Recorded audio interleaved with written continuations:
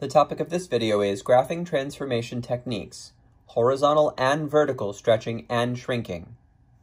Okay, so we've now learned about vertical and horizontal stretching and shrinking. Let's put it all together. When we're comparing a before and after, and we're referring to equations when I say that, if the observed change is something multiplying by a positive value, that indicates that the transformation is a stretch or shrink. Now, as before, if the change is inside close to x, that makes the transformation horizontal. If the change is outside far from x, that makes the transformation vertical.